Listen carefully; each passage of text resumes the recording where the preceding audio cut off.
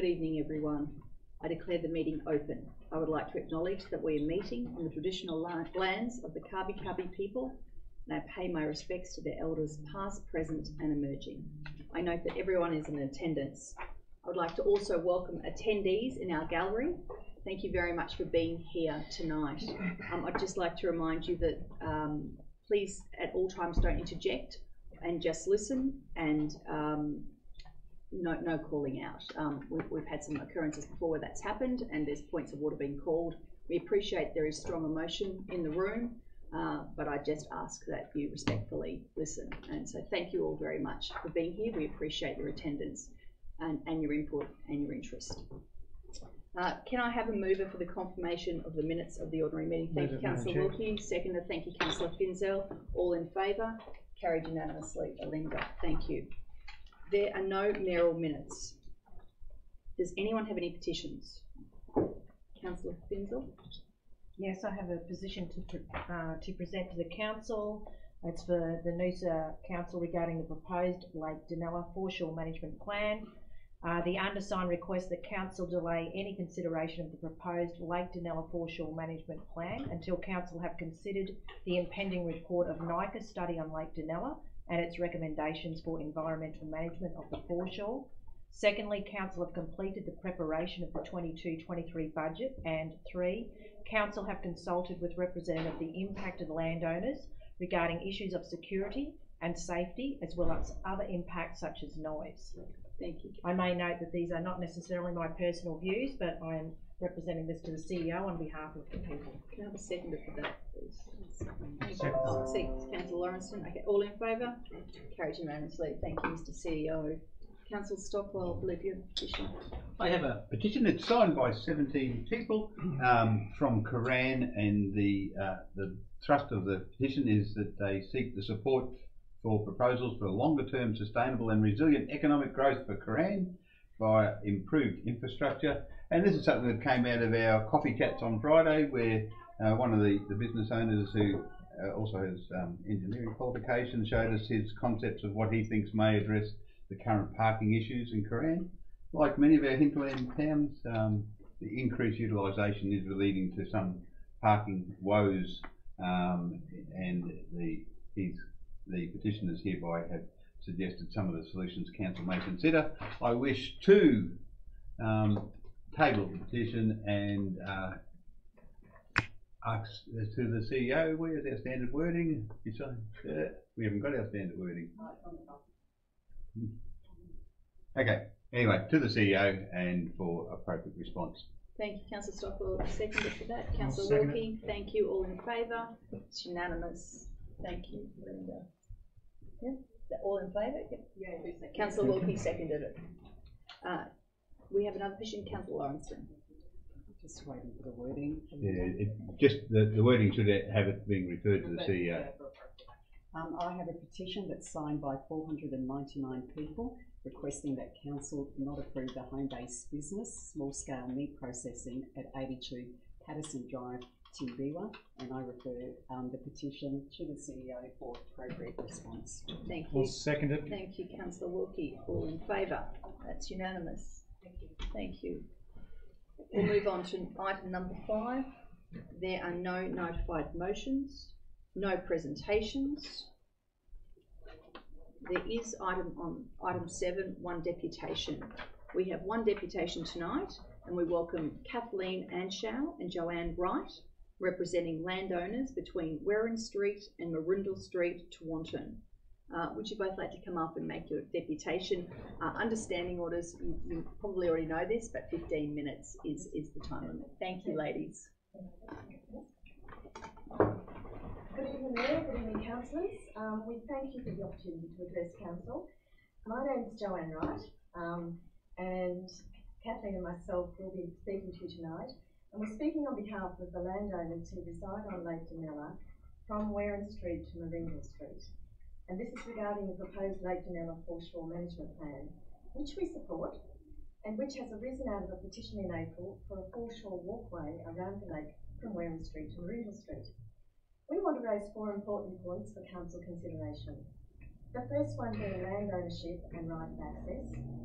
The second one being the impact of any walkway along the foreshore in front of lakefront properties in this particular area. The third is the environmental sensitivity of the intertidal zone, and indeed the significant environmental importance of the whole lake system. And fourthly, the human aspects and the fracturing of the community created by an unfortunate action that set up some unrealistic expectations. So all of these points lead us to emphasise particularly the criticality of how this foreshore plan is actually developed and managed, including the importance of establishing a strategic reference group with all of the interested stakeholders.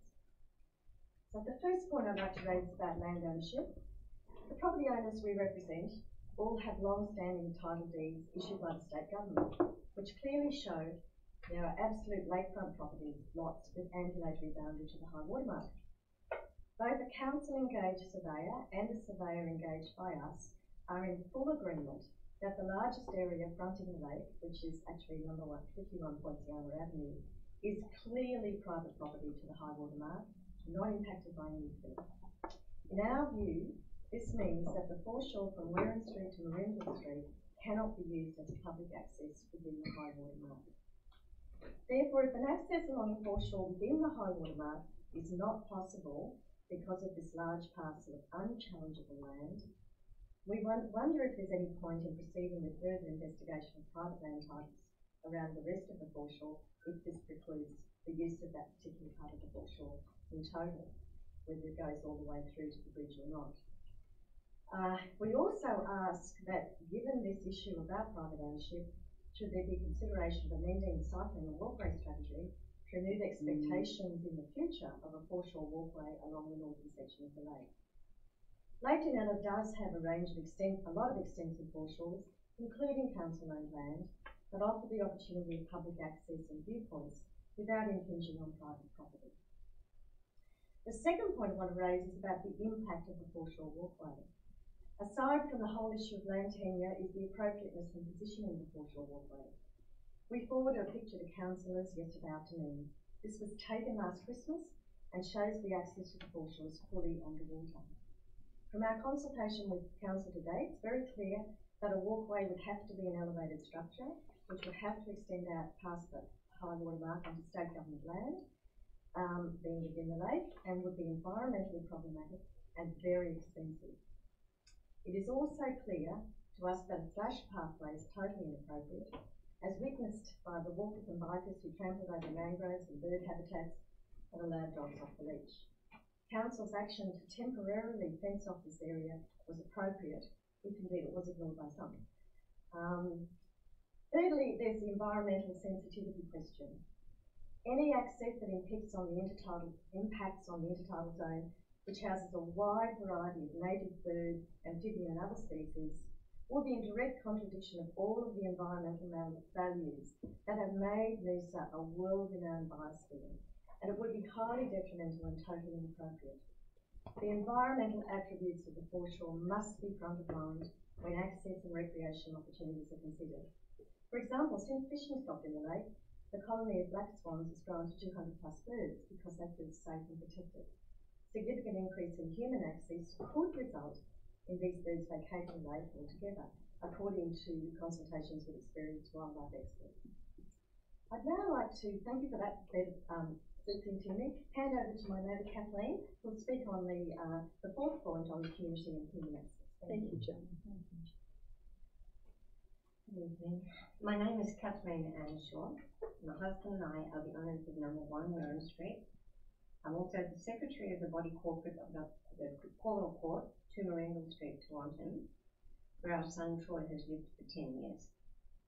These units were built in the 1980s and constructed their lounge rooms on the ground floor and the bedrooms on the upper floor, facing the lake.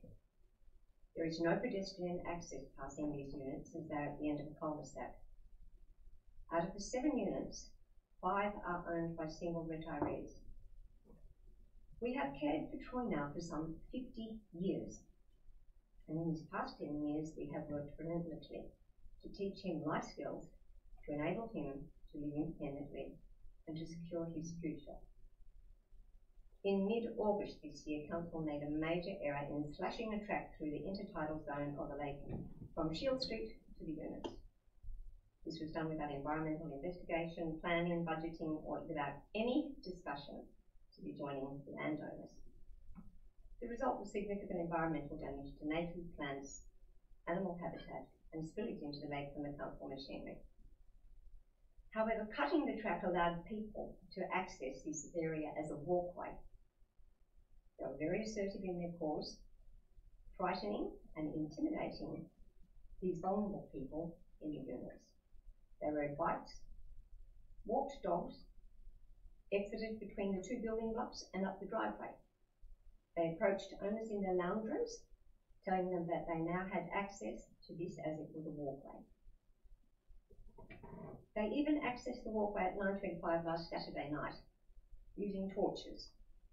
It's extremely disturbing for the residents to think that somebody's walking down the bottom of your property with torches on a Saturday night. I feel that all my work with my son has been totally destroyed, as he's resorted to double locking his doors and closing his curtains through the day in fear. It's very important that Council knows this, so that the same mistake of failing to plan is not repeated in the Lake Foreshore study.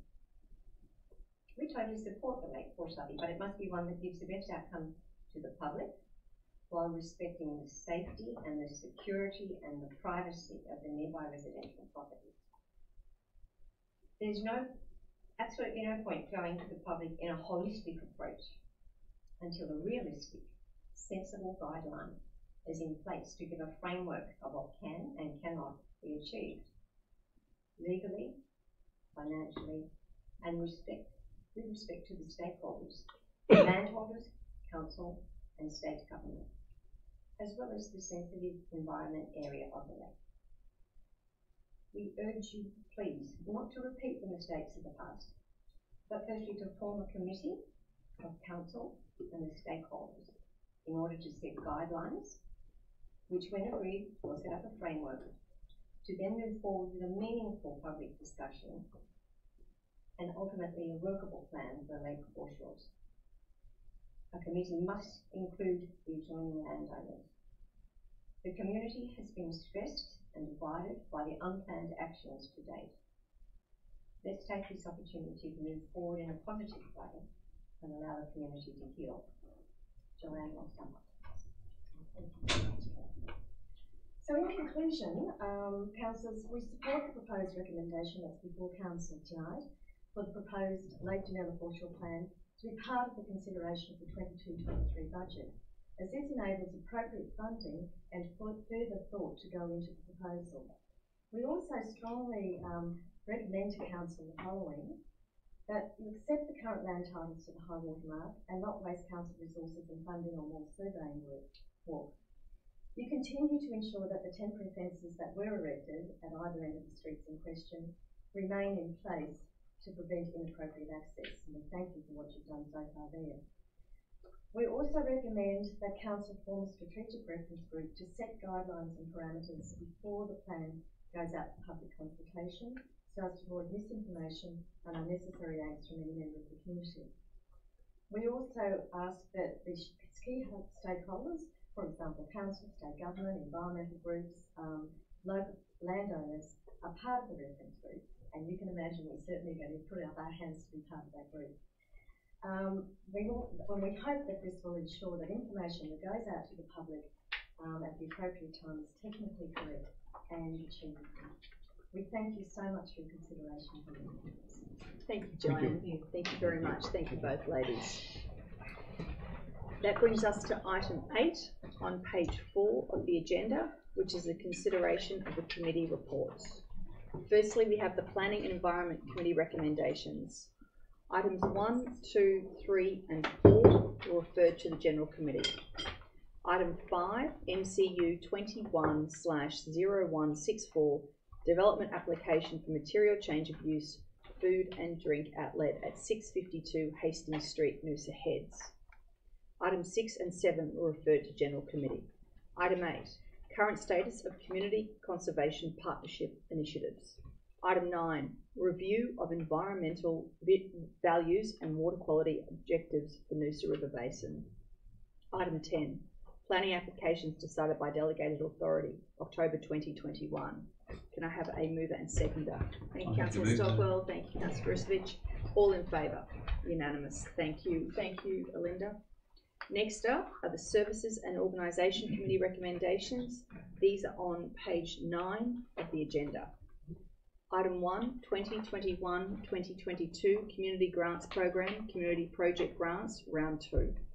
Item 2, Regional Arts Development Fund, RADF, Grant Recommendations 21-22. Councillor. Madam Chair, I have like to inform the meeting I have a declarable conflict of interest in this matter as one of the proposed grant recipients, Virgo Nash, is the daughter of personal friends, Tanya and Neil Nash. As a result of my conflict of interest, I'll now leave the meeting room while the matter is considered and voted upon. Thank you, Councillor Wilkie.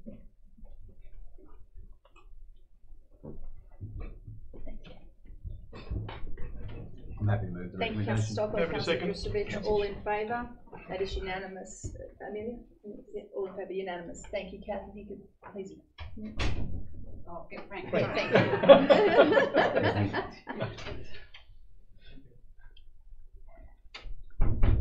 Thanks, Kath. Item 3, 2021-2022 Community Program Funding Community Project Grants Round 2, Equipment. Item 4, 2021-2022 Community Program Funding Community Project Grants Round 2, Events. Item 5, 2021-22 Community Program Funding Community Project Grants Round 2, Infrastructure. Item 6, 2021-2022 Community Program Fundings Community Project Grants Round 2, Programs. Madam Chair, I'd like to inform the meeting I have a prescribed conflict of interest in this matter as I'm the Secretary of the Noosa Gymnastics Club, which is the principal tenant of the Noosa Bicentennial Centre. As a result of my conflict of interest, I'll now leave the meeting room while the matter is considered and voted upon. Thank you very much, Councillor Wilkie. I'll move the matter be. Thank you, Councillor Drusovich. Seconded, Councillor Lawrenston. All in favour? Unanimous. Thank you. Thank you, Kath.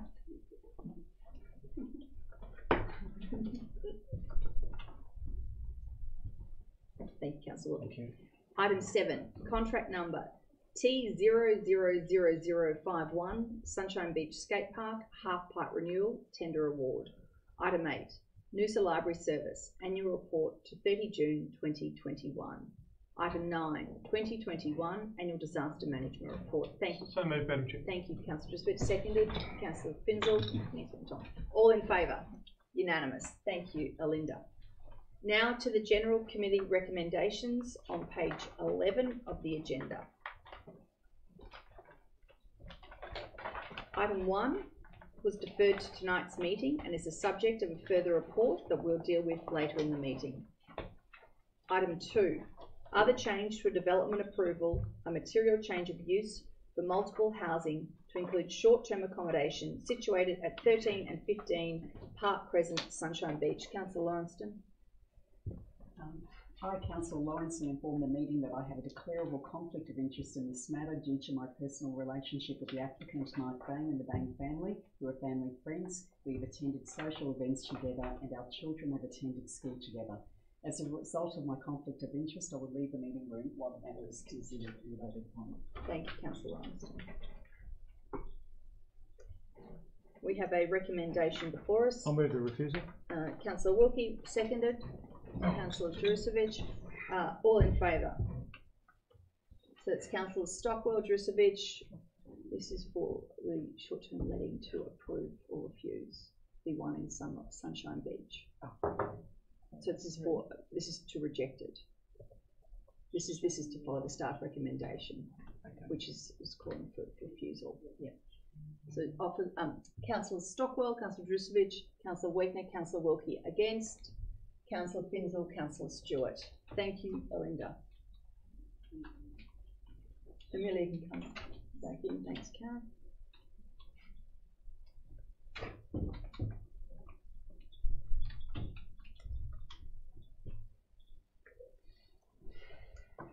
We are on item 3, page 14 of our agendas. MCU 16/0138 5.03 and OPW 16/0257.03 other change to a development approval for a material change of use for 2 times multiple dwelling houses, 2 duplexes and operational works, engineering works and landscaping to include short-term accommodation at 1/113 Gympie Terrace, Noosaville, Councillor Stockwell. Yes, I wish to declare a declarable conflict of interest on the same basis I did on Monday. It's a long declaration, so I won't read it out again. Thank you. And I do wish at the bottom there I choose to remain in the meeting room. However, we'll respect the decision of the meeting on whether I can remain and participate in the decision. Thank you, Councillor. Councillor Vucevic. Madam Chair, I move the Council note the declarable conflict of interest by Councillor Stockwell determines in the public interest that Councillor Stockwell participates and votes on this matter because Council believes that Councillor Stockwell does not stand to receive a personal benefit or loss in relation to the matter, and therefore a reasonable person would trust that the final decision is made in the public interest, as we have done previously. Thank you, Councillor Vucevic. I'll second that. Councillor Vucevic, would you like to speak to that? No. Okay, all in favour? That is unanimous, noting that Councillor Stockwell did not vote. Thank you, Alinda. I'll move the refusal. Thank you, Yeah. Councillor Wilkie. Seconded. Councillor Wegener. Finally got there, Tom. All in favour? That is unanimous. Thank you, Alinda. Item 4.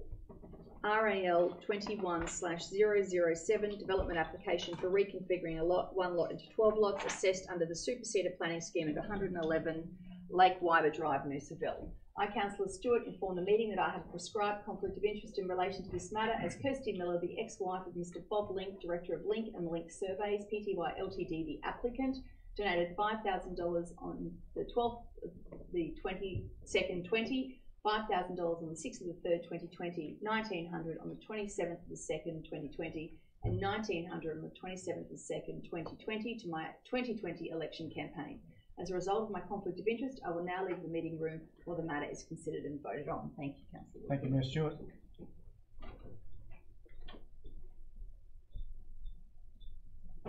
Now, protocol requires that the Deputy Mayor takes the chair while the Mayor is absent.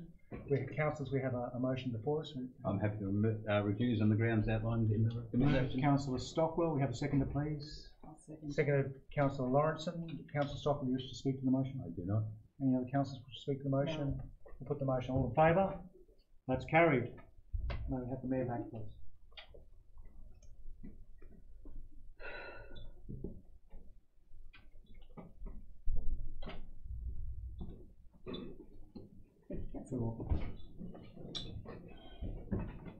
We are now up to item 5 on the General Committee recommendations on page 16 of the agenda. Item 5, 2021-2022 Environmental Grants Program Round 2. Councillor Wegener. I, Councillor Wegener, inform the meeting that I have a declarable conflict of interest in this matter as I am the President of Permaculture Noosa, which has applied for funding under the Climate Change Response Grant category of the 21-22 Environmental Grants Program, Round 2. As a result of my conflict, I will leave the meeting room while the matter is considered and voted on. Thank you, Councillor Wegener.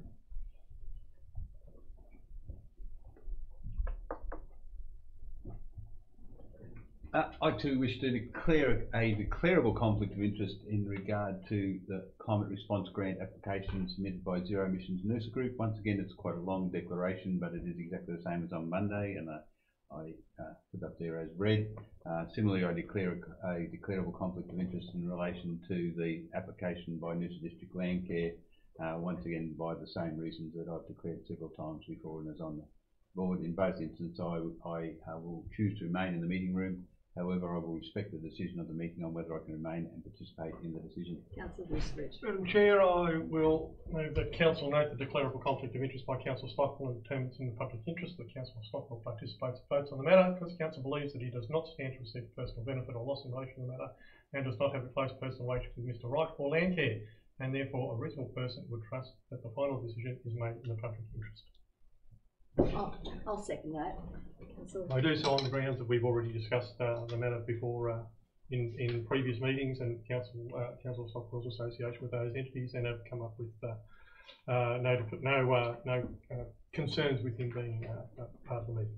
Thank you, Councillor Vucevic. I'll put the matter to a vote. All in favour? That is unanimous, noting that Councillor Stockwell did not vote. Thank you, Alinda. Can we have a mover for the recommendation, please? I'll Councillor move it. Wilkie, seconded Councillor Finzel. Thank you. All in favour? That is unanimous. Thanks, Kath.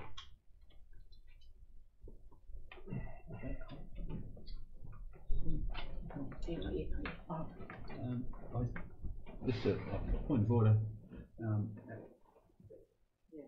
As the recommendation coming from General Committee has no reference to the eastern beaches, I don't think there is any need to declare.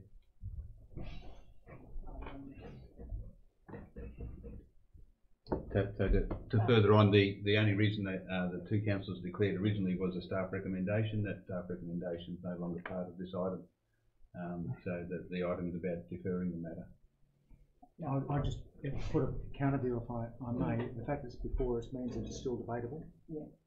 It could be debated in this forum, so it's appropriate that the conflict is declared, in my opinion. Okay.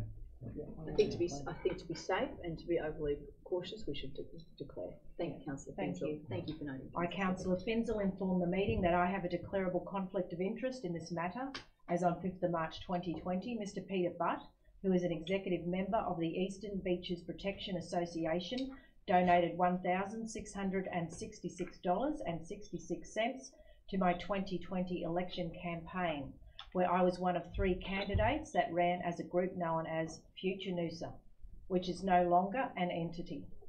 Although I have a declarable conflict of interest, I do believe a reasonable person could have a perception of bias, because I believe that I do not have a close personal relationship with Mr. Butt, and I believe I can consider this matter impartially and in the public interest. Therefore, I will choose to remain in the meeting room. However, I will respect the decision of the meeting on whether I can remain and participate in the decision. Thank you. I, Councillor Lawrenson, inform the meeting that I have a declarable conflict of interest in this matter, as my brother Gabriel Cherisani owns a property at Beaches Estate Sunrise and is also a member of the Executive Committee of the Eastern Beaches Protection Association. During my election campaign, my brother helped me with my campaign, handed out voting cards until my election signs were outside his property on David Lowe Way.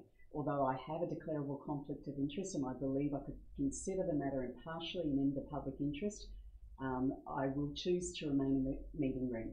However, I will respect the decision of the meeting on whether I can remain and participate in the decision. Thank you, Councillor Lawrenston. Councillor Dressage. Move that Council note the declarable conflict of interest by Councillor Finzel and determine it's in the public interest that Councillor Finzel remain in the meeting room for this item on the condition she does not participate in the debate nor vote on issues regarding the private estate along the eastern beaches, because Council believes that Councillor Finzel could provide valuable input into the discussion, and therefore a reasonable person would trust that the final decision is made in the public interest. I'll second that. Wilkie, thank you. Just may explain for those that are in the gallery and may be watching the reason that a declaration about an Eastern Beaches plan and comes up during the Lake Doonella Foreshore Management Plan is because the original recommendation by staff referred to that plan as part of its recommendation, and the conflict of trying to achieve 2 foreshore management plans within the one financial year. Thank you, Councillor Dressage. We'll put the matter to a vote. All in favour? That is unanimous, noting that Councillor Finzel and Councillor Lawrenston did not vote. Thank you, Alinda. Thank you. Once again, I will move the Council note the declarable conflict of interest by Councillor Lawrenston and determine it's in public interest that Councillor Lawrenston remain in the meeting room for this item on the condition that she does not participate in the debate nor vote on issues regarding the private estate along the eastern beaches, because Council believes that Councillor Lawrenston can provide valuable input into the decision, and therefore a reasonable person would trust that the final decision is made in the public interest. Thank you. Councillor. I'll second it. Thank you, Councillor Wilkie. Councillor, all right. All in favour? That is unanimous. Councillors, you can vote. No. No. Okay. All in favour, noting that Councillor Finzel and Councillor Lawrenston did not vote. Can I have a move for the recommendation? I will move the Council's resolution. The Council note the report by the Environment Services Manager acting to the Planning and Environment Committee dated 7th of December 2021, and that the potential new initiative to produce a foreshore management plan for Lake Doonella be referred to the 2022-23 budget process, so that it can be assessed against other priorities set down in relevant strategies and plans. Thank you, Councillor. I'll second that. Thank you, Councillor Joe. Look, I'd just like to thank the deputation that was presented to us tonight. I've already got it. And taking the time to address Council on the matter. The Lake Doonella Foreshore Management Plan is one that I presented as a ways and means of resolving a number of the conflicts that have arisen in the last 12 months around areas in Lake Doonella as outlined by the deputation. And I welcome the opportunity for this foreshore management plan to be presented as a budget item for next year's budget consideration. Thank you, Councillor Driscoll. Would anyone else like to speak to this? Would you like to, would you like to close, John? Okay, we'll put the recommendation to a vote. All in favour? That is unanimous. Thank you, Belinda. Item 7, MCU 21/0104, application for material change of use, motorcycle scooter sales and repair and caretakers accommodation situated at 16 Rennie Street, Noosaville. We've received advice from staff that the applicant for this item has stopped the decision period for 40 business days to support the provision of additional information to Council for assessment. This means Council cannot decide the application while the decision period remains stopped. Therefore, I move that Council note the report by the Development Planner to the General Committee meeting dated 13th of December 2021 regarding application number MCU 21/0104 for material change of use, motorcycle scooter sales and repair and caretakers accommodation situated at 16 Rennie Street, Noosaville, and note that the applicant has stopped decision period pursuant to the Planning Act 2016 in order to provide additional information to Council for assessment. Can I have a second? Thank you, Councillor Pinsel. I won't speak to the motion. All in favour? Or anyone else have to speak to it? Oh, no. All in favour? Carried unanimously. Thank you. Item 8, housing needs assessment.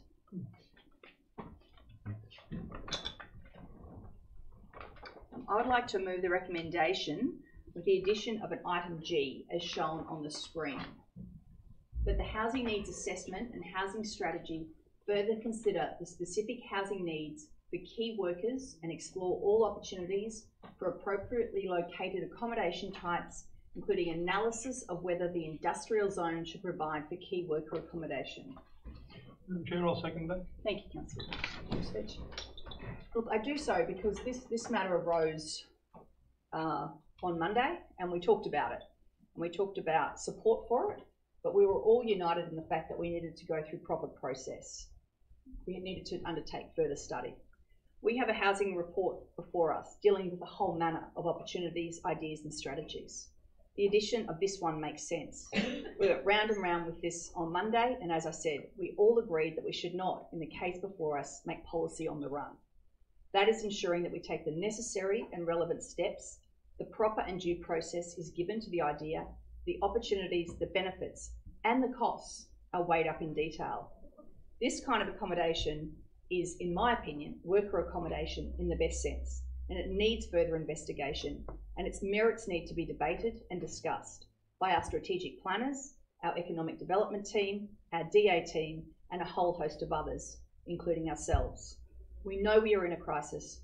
We know it's not business as usual. We know workers are finding it almost impossible to find a place to live. We acknowledge all that. Now let's put our money where our mouth is and act on it, or at least agree to explore the opportunities for industrial zones to provide key worker accommodation.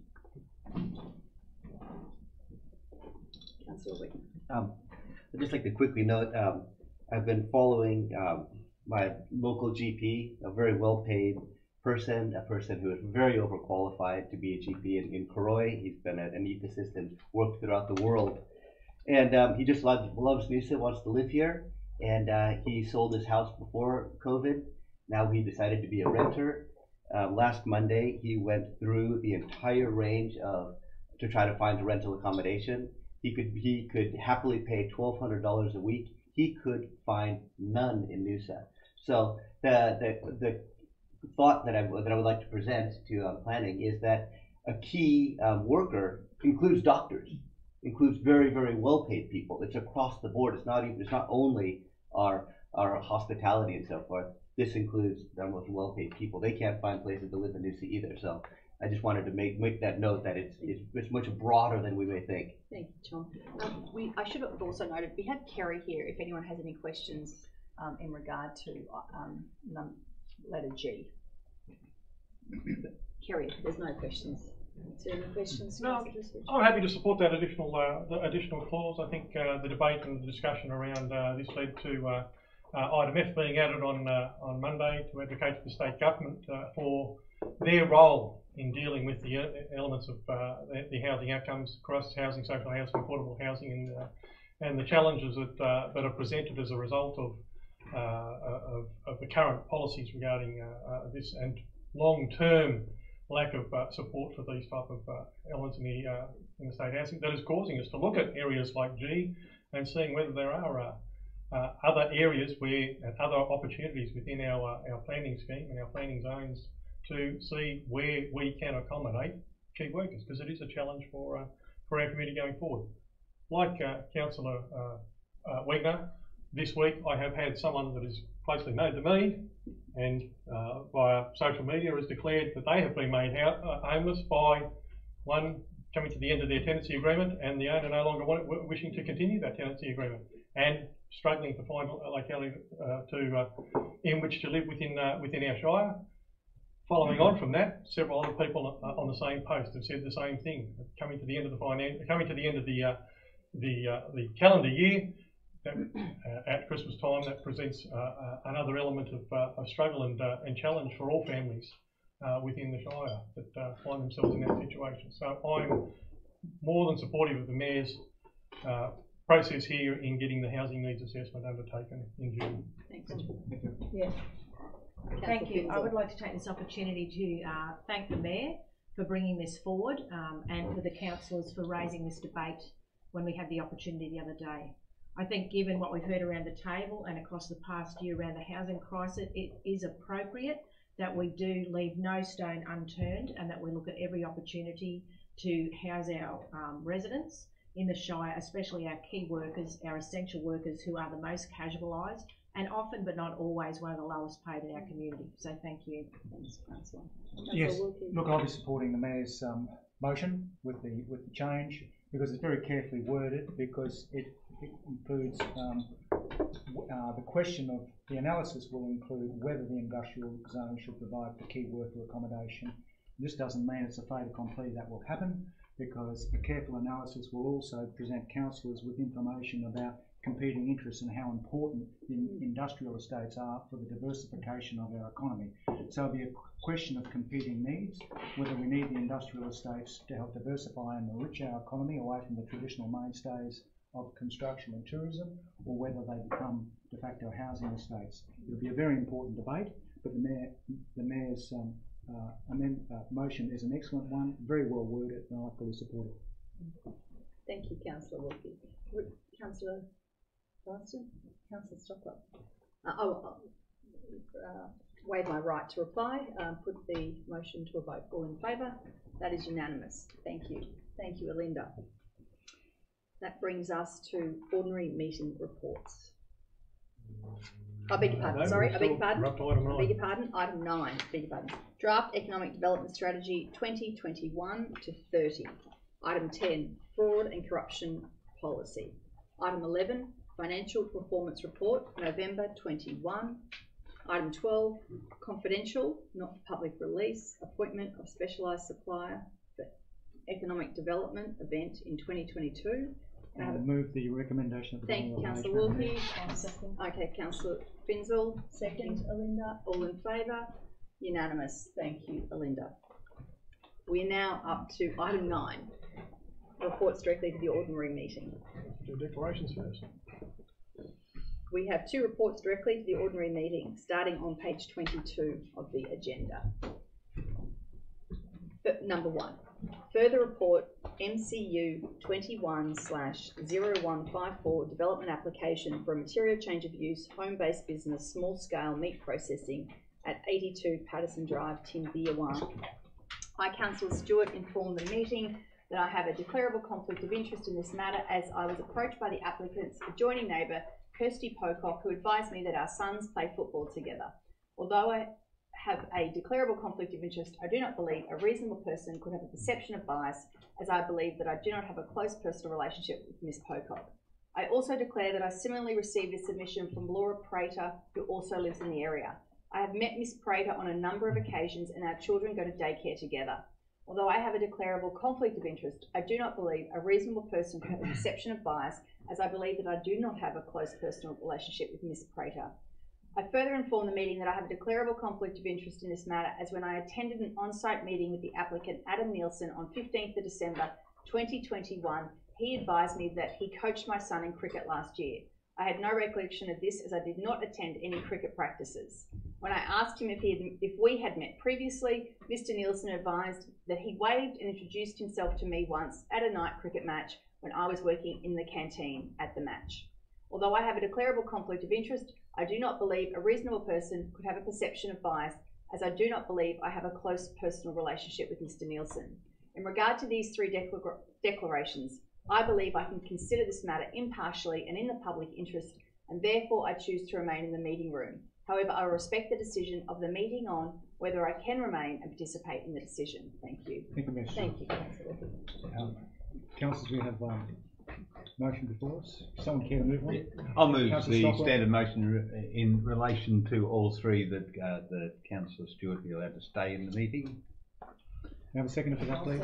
Second to Councillor Finzel. I do so, as noted on Monday, the first two were declared, the third one came up as a result of an exchange since. None of them meet the statutory benchmark for a declarable conflict of interest, so it's actually an excessively cautious approach of just putting everything on the table so the public knows, which is something we always encourage, and so it's something that is on the record but would not prevent Councillor Stewart from participating in an unbiased fashion. Thank you, Councillor Stockwell. Any other councillors wish to speak to the motion? Put the motion. Those in favour? That's carried. That's all councillors except for Councillor Stewart in favour of that motion. Unanimous, and Councillor Stewart did not vote on the motion. Yes. Mayor Stewart, welcome back. Thank you, Councillor Woodby. We have Kerry Coyle, our Development Assessment Manager, and Leo Jensen, our Acting Director of Environment and Sustainable Development, here for this report. Kerry, could you please give a summary of this report? Sure. So this is an application for a home-based business. Thank you. This is an application for a home-based business for a meat processing facility to operate on a rural residential property in TINBEERWAH.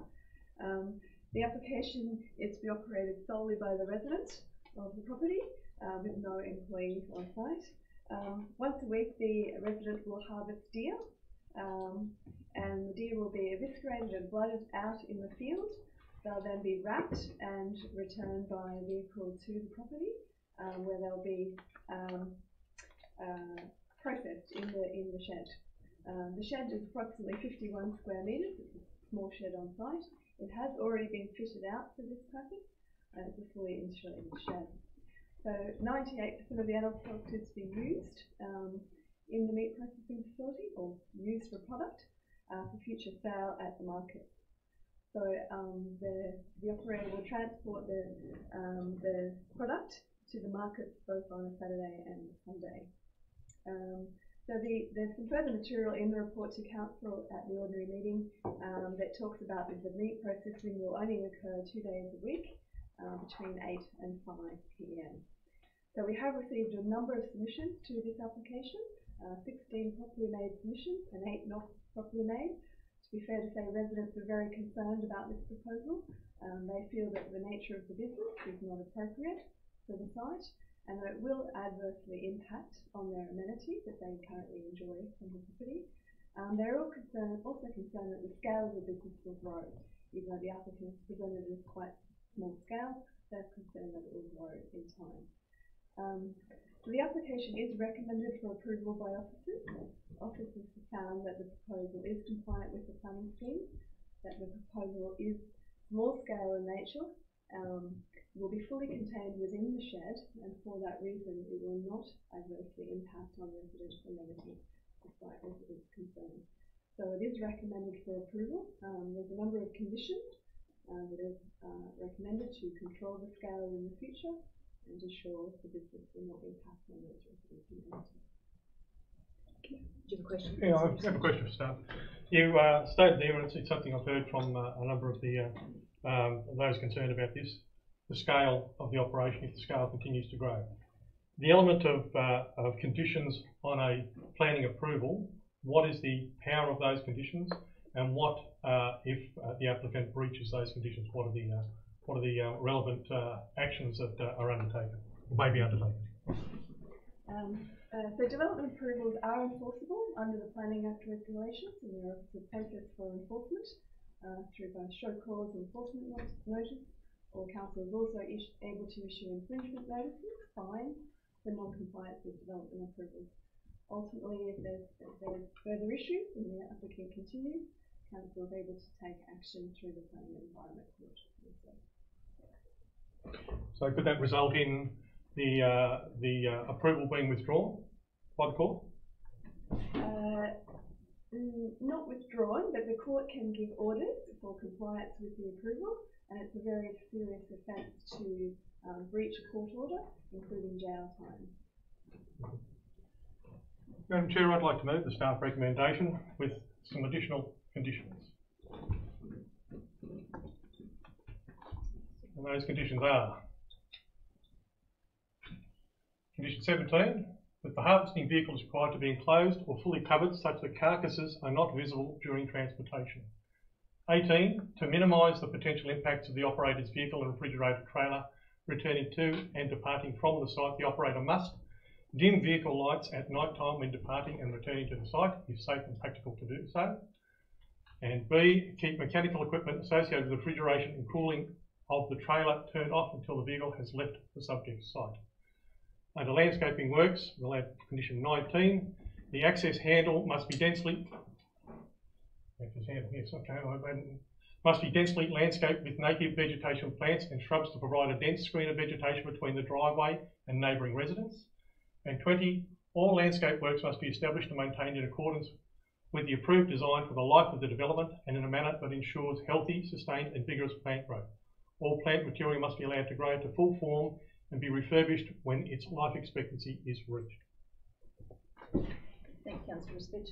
I'm happy to second. Thank you, Councillor Finzel. Councillor John. Just a, sorry, it's a point of order. This is marked as an amendment. This is actually an original motion. Yes, it's not an amendment. It is a continuation of the original motion. Additional conditions to the original motion. Just take out the heading. Amendment. Thank you, Councillor. Thank you for raising that point of order. And that was seconded by Councillor Finzel too. And you'll need, the wording will be that the development be approved subject to conditions recommended by staff with the addition of Condition 17 as well.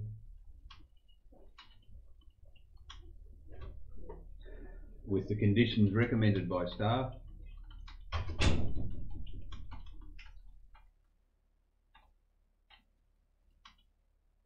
and the addition of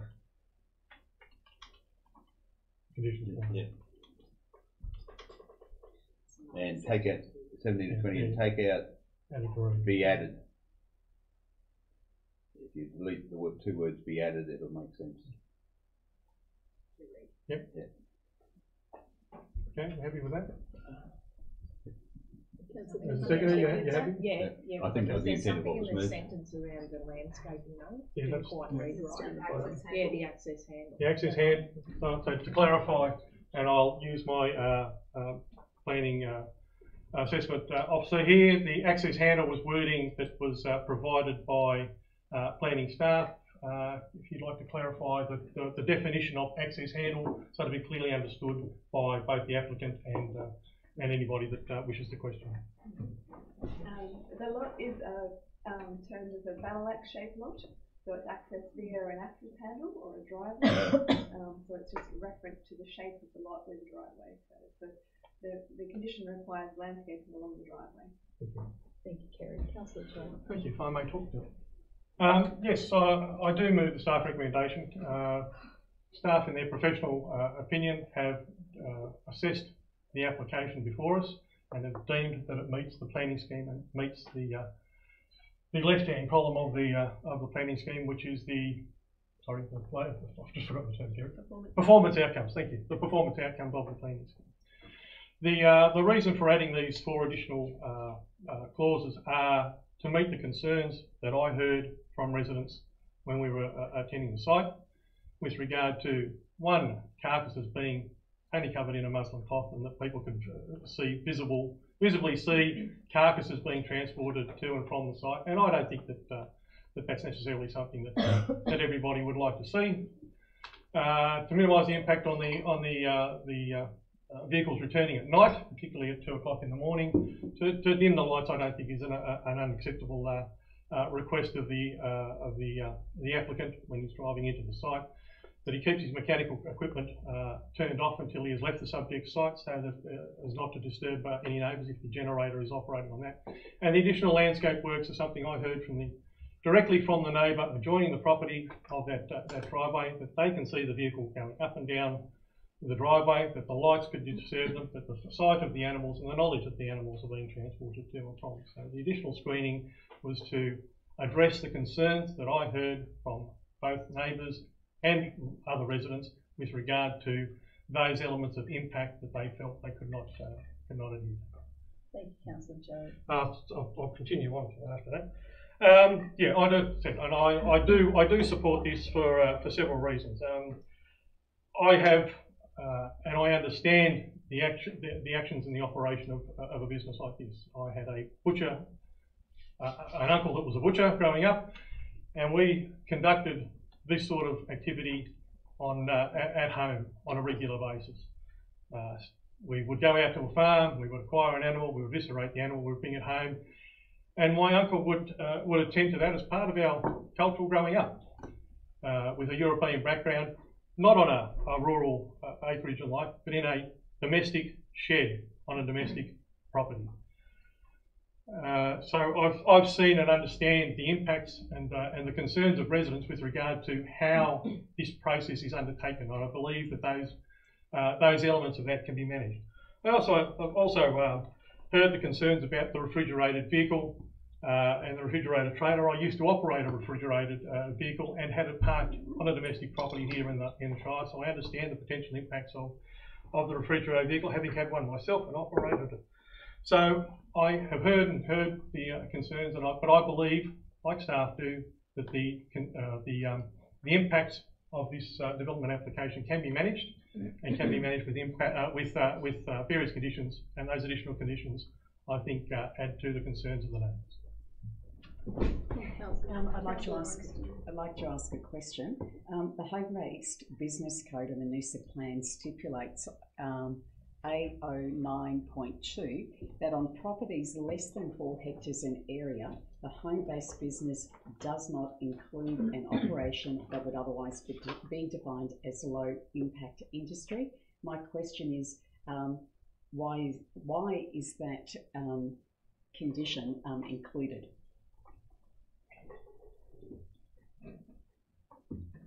Sorry, Councillor, when you say why is that condition included? Yes. What's meant by that? Why does the home-based business code include that condition that low-impact industries should not be located in properties less than 4 hectares? Sure. So the Noosa plan is a performance-based planning scheme, which is required for all planning schemes across Queensland. That's how the planning legislation works in Queensland. So the planning scheme is set up in terms of the home-based business code. You have performance outcomes and you have acceptable measures. So the applicant has the choice to meet either the performance outcomes or the acceptable measures. The acceptable measures are usually spelled out quite specifically and about trying to minimise and manage the potential impacts of home-based businesses on residents. So there is an inference by the accepted measures that these types of industries would not be appropriate on the smaller rural residential blocks. That's what the acceptable development parameters say. However, we must also look at performance outcomes, and that comes down to, can this business operate on the site without adversely impacting nearby residents' amenities, despite its size? Would you consider that the properties located along Patterson Drive as relatively small rural blocks, and if so, was this taken into account as part of the assessment?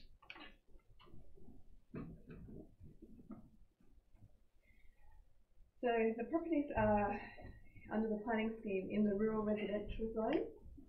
They are all similar in size along there. They're generally consistent with what you would find in a rural residential area. So they're home, lifestyle properties. On a rural residential property, you would expect some rural activities to occur. People may choose, if their property is large enough, to have some animals on the site, or to carry out some small-scale rural activities. The business, the home-based business, is a consistent use in that zone. It is expected that home-based businesses would operate in the area, and again, it's about whether the business can successfully operate there without adversely impacting residents.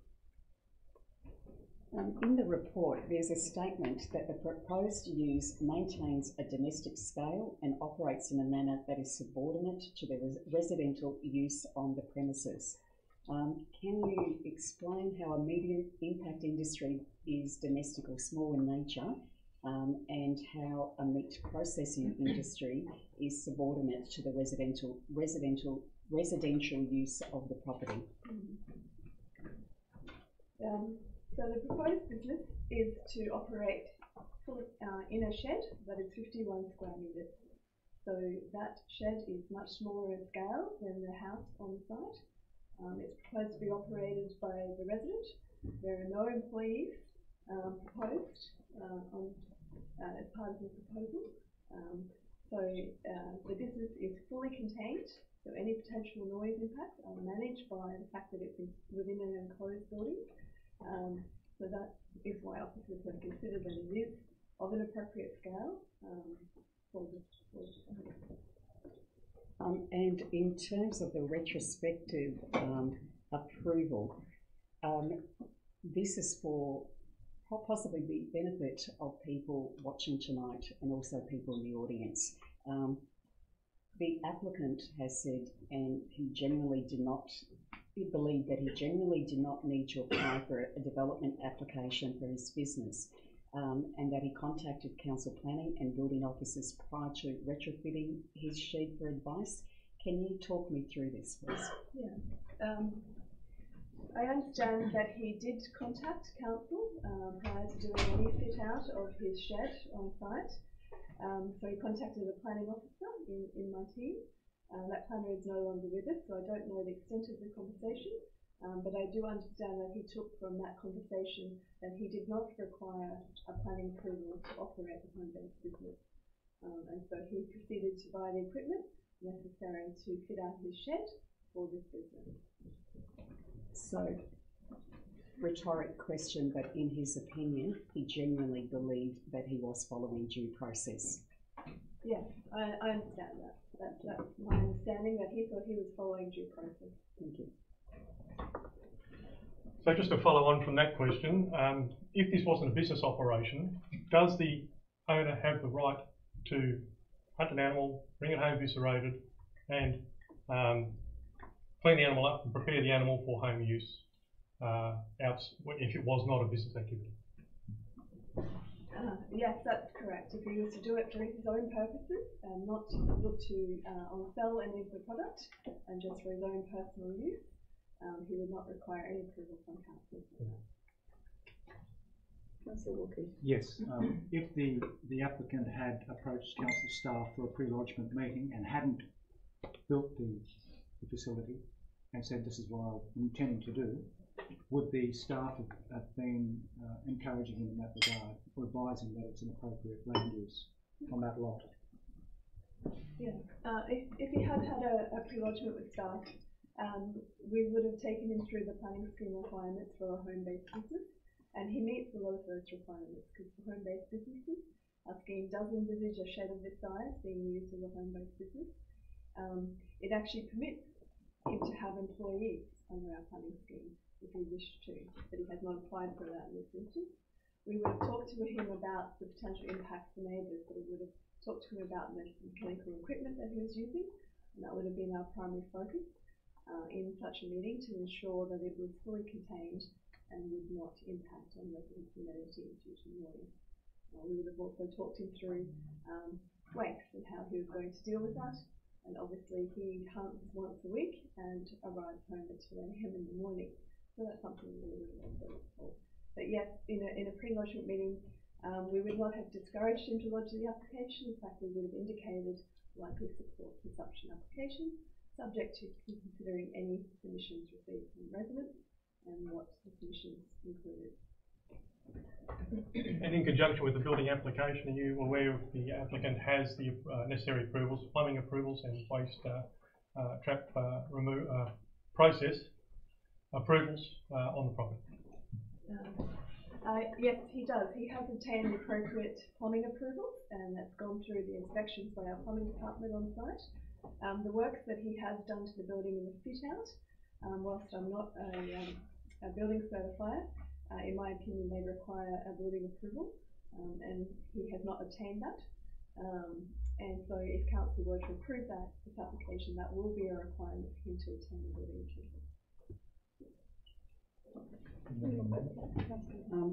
I'd like to move an amendment that this permit lapses on 17th December 2022 unless written consent is provided by council to extend the approval. In assessing an extension, council will have regard to any complaints received from nearby residents concerning breaches of the development approvals and any other relevant matters. I'll second that. Thank you, Councillor Wilkie. Amelia. I'm going to be upfront. I'm not supporting this application to approve the application, but I've included this amendment because the interests of the community and their welfare matters to me. And in case this motion is successful, I think it's just prudent to add a clause like this. Councillor, would anyone else like to speak to this? Councillor Wilkie. I think it's fair to say that the feelings and opinions of our community matter to everyone around this table, and it's clear from the conditions and the impacts, the way the impacts have been managed, that this very highly likely this application will be approved tonight. But this is a very good way of ensuring that the community will have ongoing input through proper process if any of these extensive conditions are breached.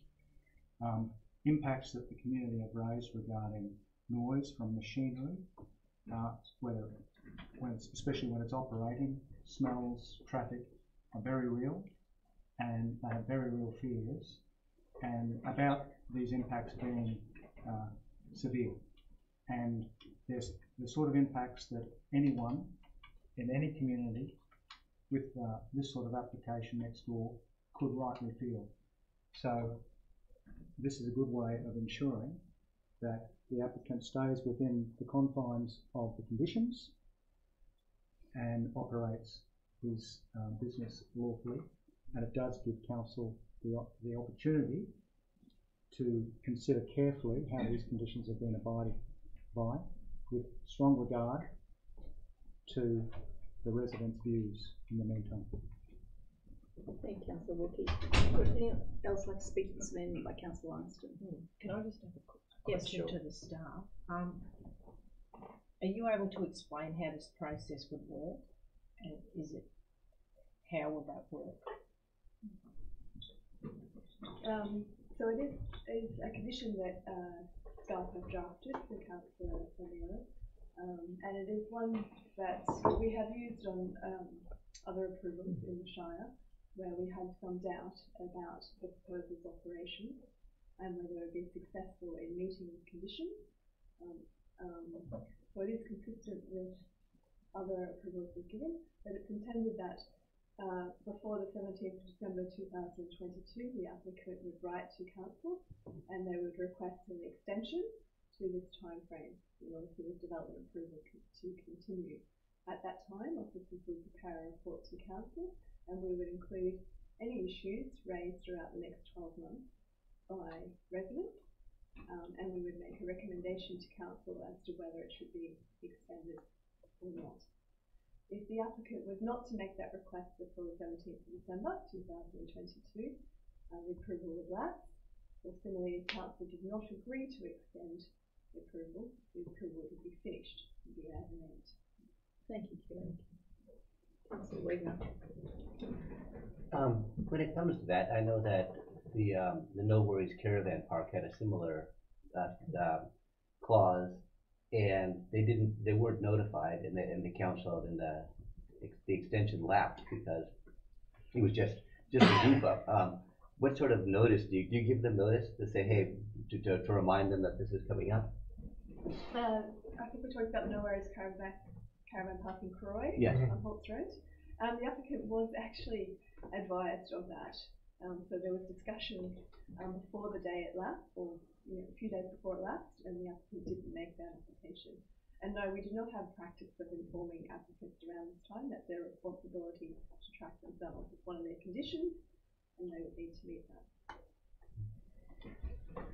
So in that regard, how would any complaints received be dealt with, and what would be considered a breach of the development approval conditions?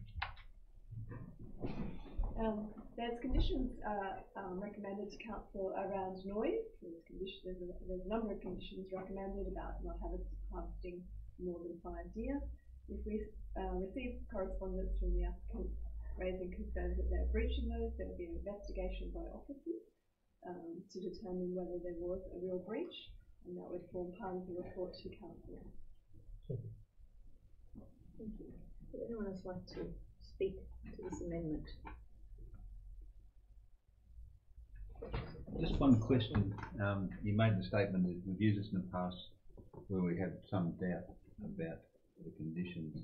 From your report, there didn't seem to be much doubt, and from our further analysis in terms of sound and the description of the process around noise and lights, to me it doesn't appear that there would be much doubt that this is an operation that could be effected within the planning scheme. Is that correct? That's correct. Officers are not recommending this condition. Officers have drafted it for the councillor. So we are satisfied that this approval can operate and meet those conditions of approval and operate in a manner that will not adversely impact on resident community. Anyone else like to speak to this amendment? Councillor Lawrenson, would you like to close? No. We'll put it to a vote. All in favour? That is Councillor Drusvich, Councillor Finzel, Councillor Lawrenston, Councillor Wilkie, Councillor Stewart. Against? Councillor Stockwell, Councillor Wagner. That is included now in the original motion. Passed. We go back to the original motion, and the only person who has spoken to that is Councillor Drusvich.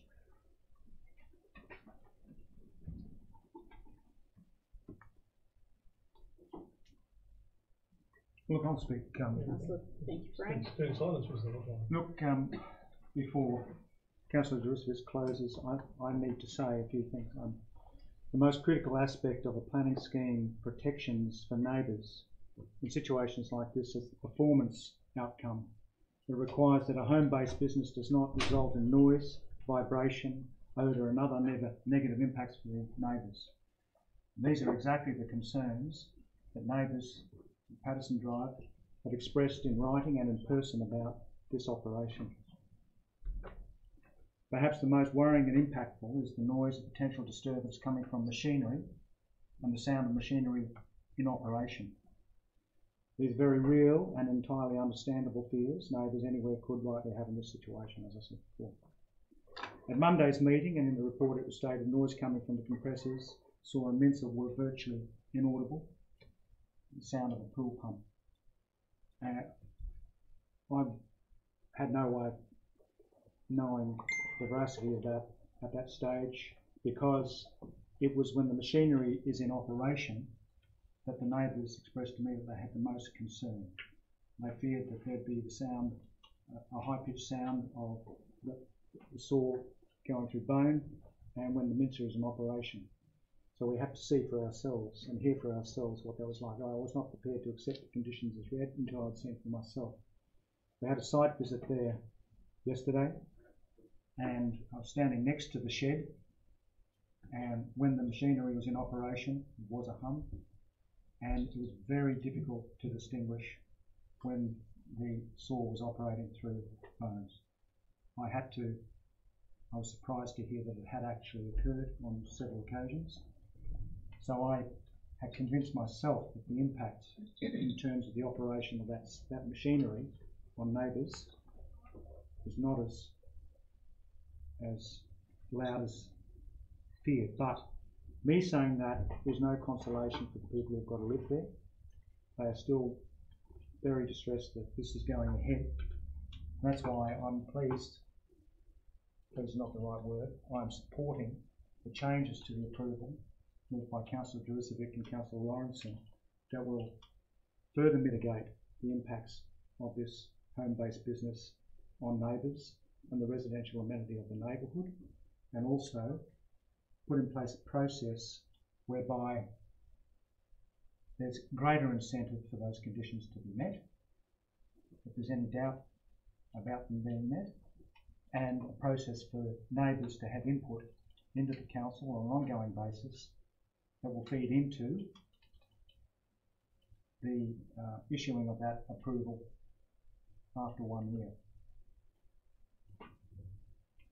It's one of the hardest things to have to do as a council. We all want to serve and assist our community the best we can, and delivering a difficult news like this is it's hard, but not as hard for the people who are impacted by our decisions. I'd just like to say that. That's why I'm supporting this motion. I have a question in regards to the sound monitoring unit that was used yesterday.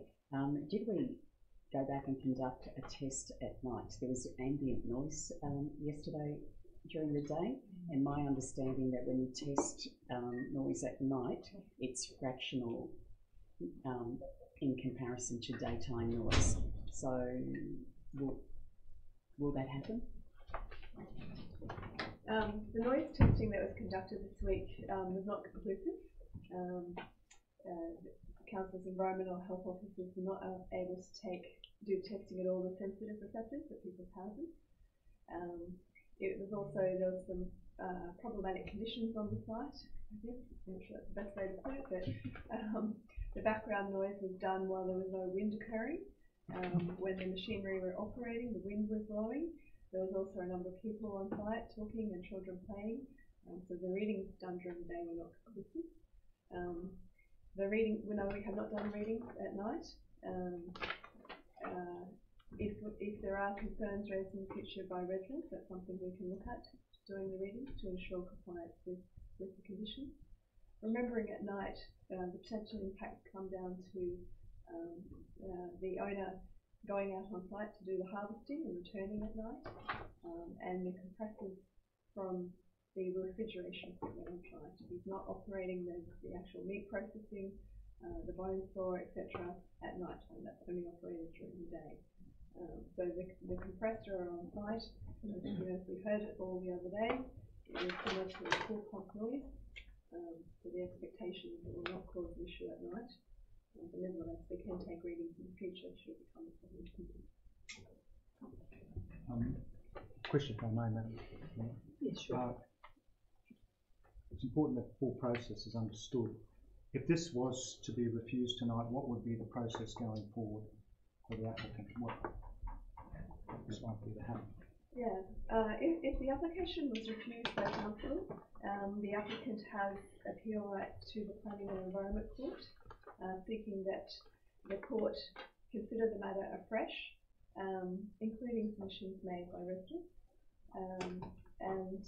Through that process, there is a process whereby council would need to try to find experts to support their position on refusal. That may be difficult given the officer's recommendation. The court will also order mediation between the parties, and ultimately there will be a trial to be had. Equally, if council chooses to approve the application, all properly made submitters have the right to appeal to the Planning and Environment Court. So that would be lodged with the courthouse in Maroochydore. It would be recommended they be represented, and there's a similar process to those residents. And if it was refused tonight, would the applicant and their legal team be using the planning scheme and the councillor's the staff report as evidence to support their case? Yes. So the court would consider the application against the planning scheme and make a decision about whether it is compliant with the scheme. So they would do their own assessment against the scheme provision. They would certainly have regard to officers' position that we recommend with that approval. So certainly would be considered. There's been one case, I think this term, where councillors varied from a staff recommendation, and we went to appeal, and then our solicitor's advice was we recommend we settle because it's possible that because councillors didn't follow staff recommendation, that court costs may have been given against us. Is that something that would be in the consideration of the court, the fact that if councillors went against the recommendations of staff, it was deemed that they hadn't followed the planning scheme, that that would be a grounds for an appellant to consider court costs? There is that risk, I agree, and we have been advised before that we may be subject to cost case against us where we haven't followed a good process. It is very difficult for costs to be awarded against council, so I suggest in the end that may not occur, but there is always that tension. Thank you. Would anyone else like to speak to this? So far, Joe has spoken and Frank. Okay. And Brian. I think the difficult part about this is the role of us as representatives of the community, and we know that the surrounding community is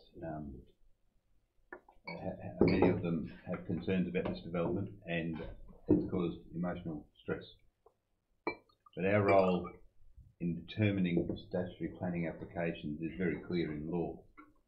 Our role is to represent the community's wishes as embedded in the gazetted Noosa planning scheme. We don't have the luxury of taking grounds outside of what's allowed for within planning to determine an application. We don't have the luxury of saying, well, I don't think it's a nice development. We have to say, does the development achieve the performance outcomes as outlined in the planning scheme? And even higher than that, an impact assessment, we can say, does it achieve the strategic intent of the planning scheme? And as the staff have reported, and as I mentioned on Monday, this development complies with the strategic intent of the planning scheme and has put in place measures in the management of the operation to ensure it meets the performance outcomes for home-based business in rural residential. So in my opinion, the councillors must follow what is required of us under law, which is to follow the community's intent as adopted in the planning scheme. Thank you, Councillor. Councillor Tom?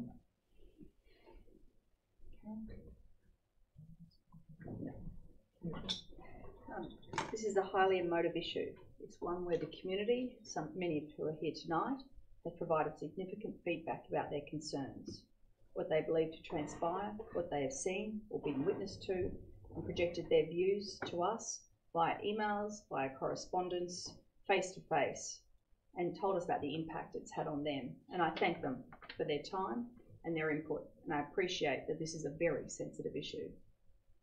I attended both properties, the neighbouring property, who were the most affected, and the applicant's property. I thank both those residents for their time and outlining their concerns. Indeed, as I said, it's an issue that has divided the community. To make a fair, impartial decision, I must go on the evidence I have. That is my job. I must look to the Noosa plan, must look to performance outcomes, and I must assess the application, which is impact assessable against a whole planning scheme. And I must do this on tested evidence. What I saw and what I heard, the facts. We had to see, as Councillor Wilkie, for ourselves. I attended the neighbour who is directly affected.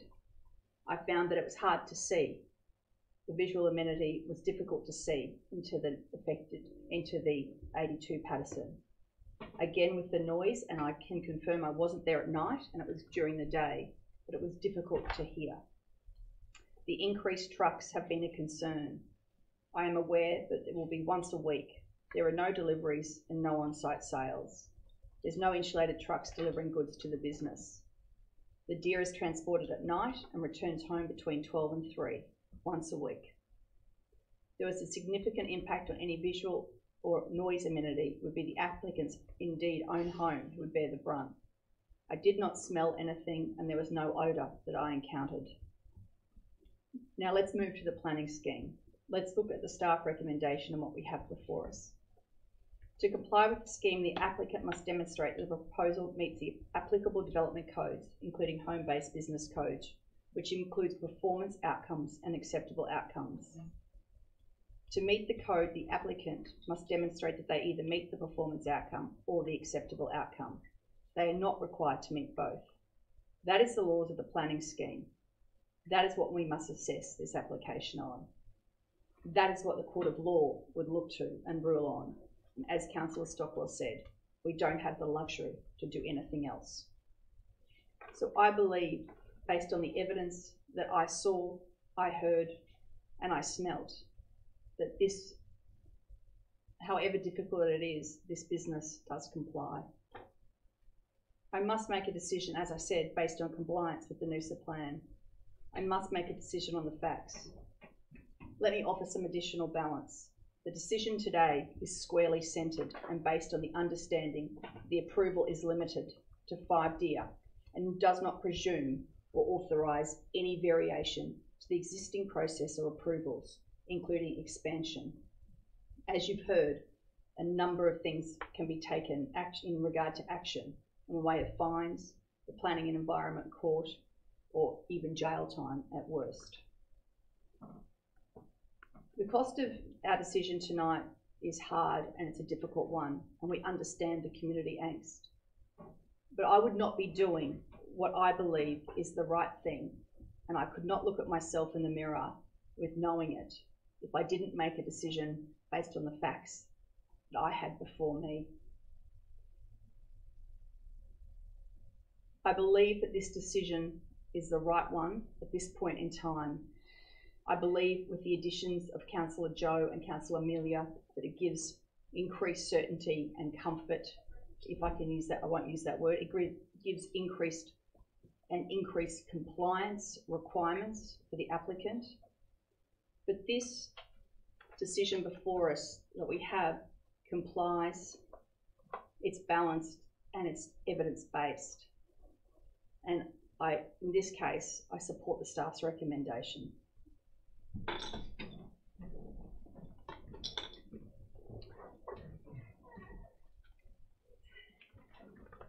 Today, we are determining whether this application, as assessed against the benchmarks laid out in the Noosa plan, is an appropriate development for the location. This is not an appropriate business for this location, and I will not support this application. One of the key outcomes of the planning scheme is that we preserve and protect resident amenity and we avoid conflicts from incompatible land uses.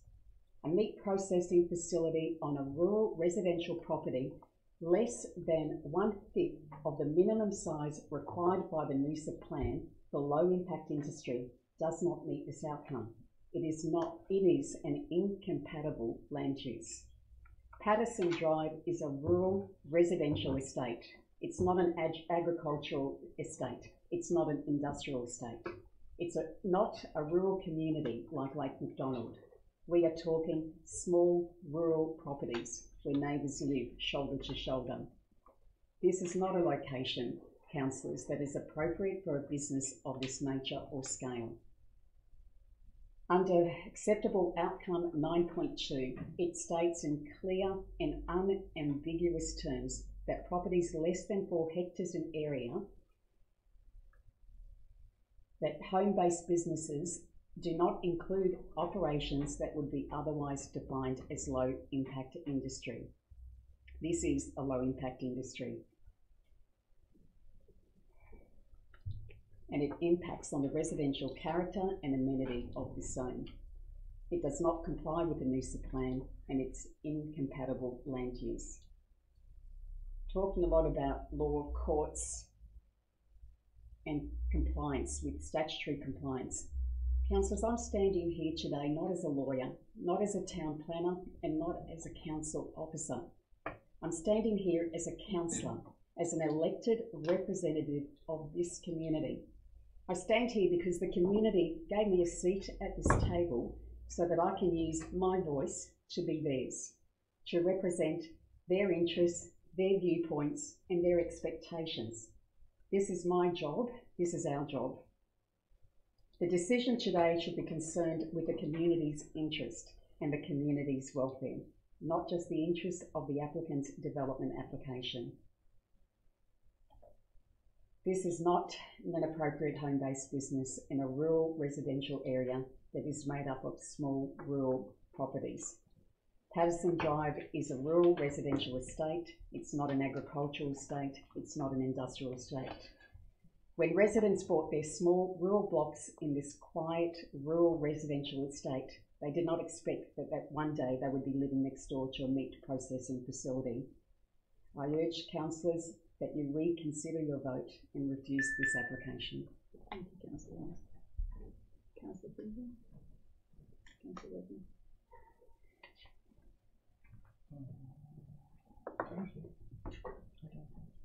Councillor? This has been a very challenging decision. I have responded to the neighbours. I have been out to both the properties.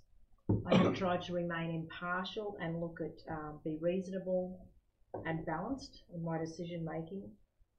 I've taken into account the cost to the neighbourhood, the amenity. I have listened to what they have had to say. I've taken on board the recommendations of the staff, and I've considered also the broader view to the community with regards to the cost and the future and where we're heading in this shire. It's a difficult decision that we have to deliver this evening. I am, however, confident that there is sufficient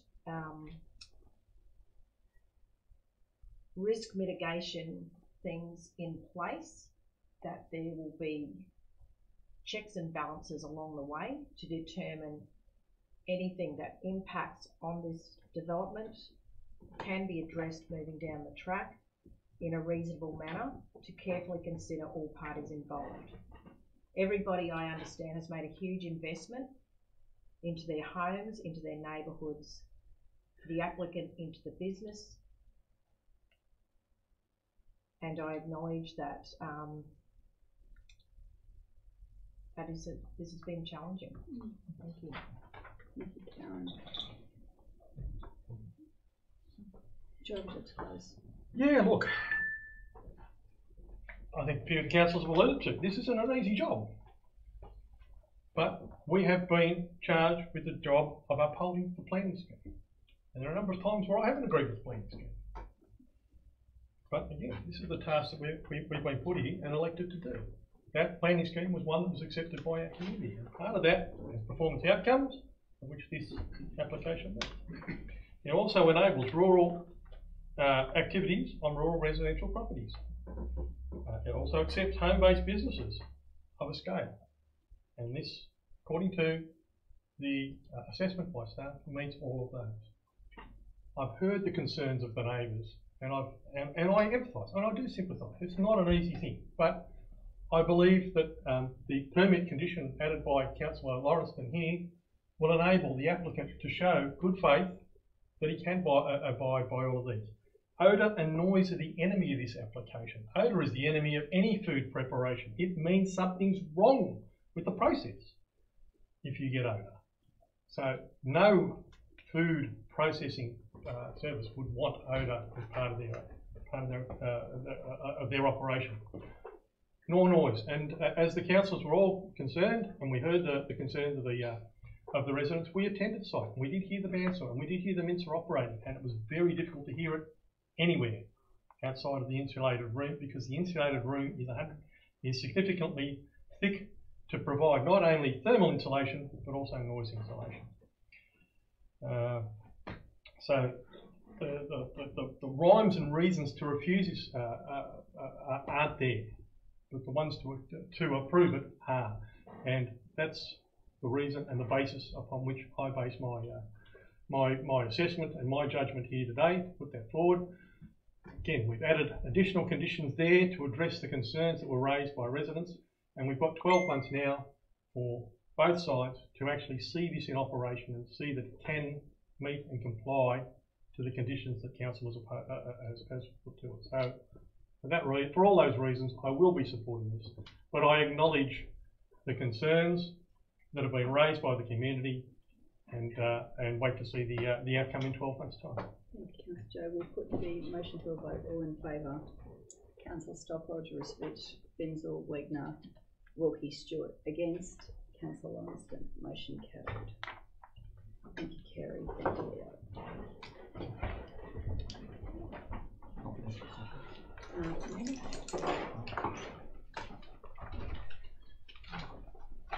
Do we need the motion to go into? You may not have to, so I just need to speak to that, unless you want to talk to the confidential. Oh, okay. The second item, direct to the ordinary meeting report, is the appointment of the Chief Executive Officer, Noosa Council. There are confidential attachments associated with this report, and we have Deb, our Director of Governance, here. If any councillor wishes to discuss anything contained in attachment 2 or 3 in regard to the actual contract or this person, will be required to go into confidential session. If not, we can probably, on the information we have before us in the ordinary report, maintain openness there. Madam Chair, I'll move the staff recommendation. Thank you. I'll second that. Thank you. I do so on the basis of the information provided, the process that has been undertaken, and I look forward to the opportunity of being able to make an announcement in due course. Thank you. So just a question on that for those who may be listening and interested. Deb, when will we be announcing publicly the appointment? Before we can announce publicly, the contracts have to be executed by both the Mayor and the successful candidate in this. So hopefully that will happen as soon as possible. So it is possible that that could happen tomorrow. I'll speak to this, and what I am going to outline here is what Deb has put in a very thorough report, and I thank her for all her hard work on this. She's worked very hard to get this contract executed. The steps in regard to this process have been significant, an incredibly long, detailed and thorough process. There was originally on the 14th of July 2021 a request for a quotation for the procurement process went out to manage the executive search and assessment process to secure a new CEO for council. A number of recruitment companies applied and went through proper procurement process. Davidson rated highest and were awarded the tender. The managing partner and senior staff engaged with all councillors in the development of the success profile for the position, including the priorities for the new CEO that we as councillors collaboratively worked on. We engaged Mercer to undertake an independent remuneration review of the CEO position. A panel was formed comprising myself, the Deputy Mayor, former CEO of Noosa Council, Victor Bruce Davidson, and Real Gardner, a non-executive director and former financial services executive with 30 years experience at major ASX companies. The panel then interviewed the shortlisted candidates and recommended the preferred candidates. Psychometric testing was undertaken for shortlisted candidates. Referee checks were undertaken for top preferred candidates. A meeting with all councillors to review and discuss shortlisted candidates, interview outcomes, the preferred candidate and remuneration package was undertaken, and pre-employment searches on the preferred candidate. 87 applications were received. The assessment of all applications and the identification of 13 candidates whom Davidson considered to be the most highly ranked against the selection criteria. The panel reviewed applications and shortlisted 7 of the highest ranked candidates for interview on the 22nd of September 2021 and 16th of November 2021.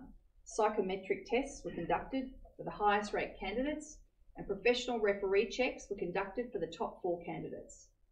The panel was unanimous in determining the preferred candidate for the CEO position. On the 11th of October 21 and 29th of November 21, Davidson facilitated meetings with all councillors to provide an overview of the selection process and the details of shortlisted candidates and interview results. All councillors met with the preferred candidate on the 29th of November 2021 for a number of hours. All councillors were given the opportunity to speak with the preferred candidate and ask questions, and all councillors were supportive of the preferred candidate. The preferred candidate brings a significant level of experience. I don't think I can say too much more. I might stick with the process. I don't want to give it away. All I can say is we've gone through an incredibly thorough process. I mean, they're the steps. No wonder Deb's tired, ready for a break. So I do want to thank Deb and the governance team for all their hard work in this. And I think if this is a positive way to end what's been a difficult year, and may we all move forward together in 2022. Thank you. I'd just like to add that I want to take this opportunity to thank and acknowledge our acting CEO, Mr. Larry Sengstock. Your leadership, guidance, patience, we thank you for. Yeah. Here. Thank you, Larry. Very well. Anyone else? I'll close if I may. If nobody else is getting up.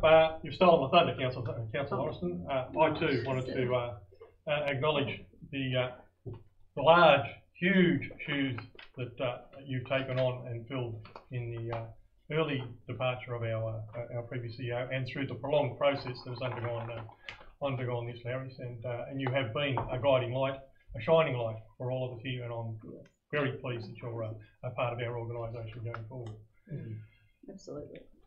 To all the staff that have had to endure additional work and additional stress through this process as well, I'd like to thank you all, because working without the appointed CEO for the future is a challenge. And look, I do look forward to when the announcement can be made. It'll be a Christmas present for this council, the staff, and the organisation as a whole, that I hope that we can be ho-ho-hoing in the very, very near future. I look forward to the Mayor signing that document and getting it underway so that we can get it back as soon as possible. Thank you. Anyone else like to speak? No, you've spoken. Sorry, beg your pardon. I'll put the matter to a vote. All in favour? That is unanimous. Thank you. We didn't have to go into close. Thank you, Deb. We have one submission public question time. Just a reminder that under our standing orders, no debate is allowed on these questions. The application is containing 2 questions, is from Mr. Brian O'Connor. Mr. O'Connor, welcome.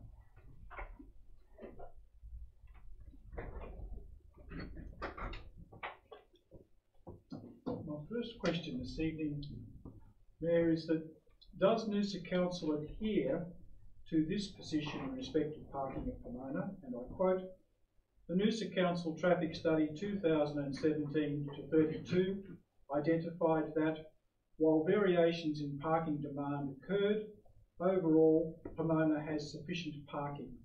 The available parking outside the busy market period indicates that a high level of parking availability services exist during non-peak periods and is being provided at Pomona. And that there are no plans for further parking infrastructure in the 10-year capital works program for Pomona, unquote. Would you like me to respond? Thank you, Larry. Thank you, Mr. Sengstock. Thank you. Thank you for your question. Based on results from the Noosa Council study, a traffic study in 2017 and a recent review of parking carried out in 2021, it's considered that there is sufficient existing parking supply to meet the demand for parking in the Pomona study area of 2031. When considering parking supply and demand across the study area, parking demand in Pomona does not currently exceed 75% of parking supply, therefore no immediate intervention is required. As such, there is no funds budgeted for car parking in Pomona in the 10-year capital program, as this aligns and reflects with our planning. We acknowledge that parking availability can fluctuate, particularly during busy periods, but from the information we have, there is no need for additional off-street parking in the area. Thank you. Thank you, Larry. Brian, I believe you have another question, and that is to our Director of Community Services, Kerry Contini, who will respond. Yes. Can Noosa Council please identify definitively the site, building, structure or dedicated location where the people of Pomona can conduct commemorative services and stand or sit in solemn contemplation of those who gave their lives in wartime conflict to preserve our freedoms and Australian way of life? Thank you for your question, Brian. Pomona has a number of locations which commemorate people who served in and died as a result of war and conflict. That includes the Pomona Memorial School of Arts Hall and the Memorial Rotunda. The Memorial Hall also includes the Roll of Honour boards for the Pomona and Catharaba districts, honouring those people who died in service in World War I. The Rotunda is located within Joe Bazo Park and so is generally open freely to those people who would like to sit and contemplate those people in the memorial. And commemorative services on public land will be considered through our event application. Thank you for your question. Thank you, Mr. O'Connor. Thank you, Kerry. That brings us to the end of our agenda. As this is the last meeting for the year, I'd like to personally thank Alinda and Kat for all their hard work. I'd like to thank Kerry, Deb, Kim, Trent, Leo, Anthony, and all our exec team and acting exec team and people who have filled in. You guys have been terrific. We're so grateful for your support, and I'd especially like to thank Larry, who has been a wonderful acting CEO, and I think the reason we weren't in such a hurry and we were comfortable with our wait was because we knew we were in such good hands. So thank you, Larry, for all your support. And thank you very much to all my colleagues around the table. It's been a challenging year, no doubt there's more to come, but onward and upward to a bigger and brighter 2022. Thank you. I wish everyone all watching a very Merry Christmas, a safe and happy holiday period, and as I said, may we all move forward together in 2022. I declare the meeting closed.